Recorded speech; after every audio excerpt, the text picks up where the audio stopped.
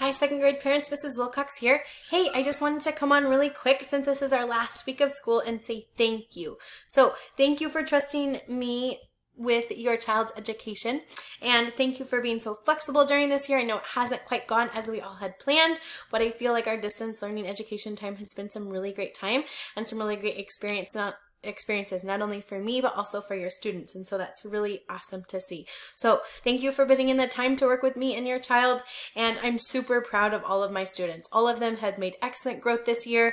I saw some really awesome changes in not only their personalities but also just how they're able to interact and socially converse in the school setting, and so that was really awesome to see. So I'm very proud of my students. I know that they're all going to do really great in third grade, and I can't wait to see how that goes next year.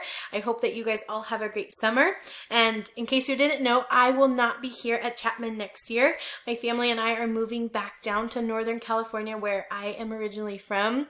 It's been a little bit tricky for us to live here without any family support, and so we are going to get back down south for a few years while our girls are young and growing up, but we will definitely be back. So we have our property here in Alaska, and we plan to come up and visit every summer. So I won't be seeing you guys around school or your students, and I'm going to miss everybody so much.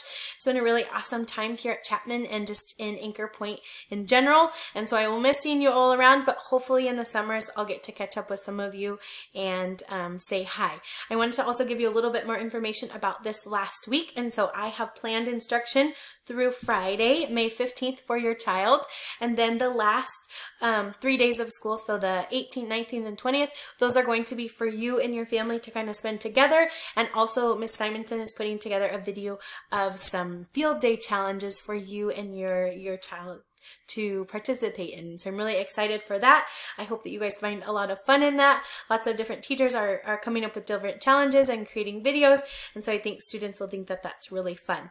Another thing that's happening this week is on Friday is when device check-in starts. So if you have a school device, I know some of our friends have Chromebooks and some of our friends have iPads. So if you have one of those devices, you're welcome to come to Chapman from 8 to 3 this Friday on the 15th or any day next week. So Mr. Hines has some bins set up, and so you'll just go in and practice those social distancing etiquette and leave your device in the bins, and that's kind of how we'll do that check-in. But otherwise, I cleaned everything out of the classroom, and I will be doing some virtual awards this week on Flipgrid. Flipgrid is a new program that we're using that I started this week. I wish I would have known about it sooner, but it's going to be a really awesome tool. So it is a way for our class to send video messages to each other, and it's very secure.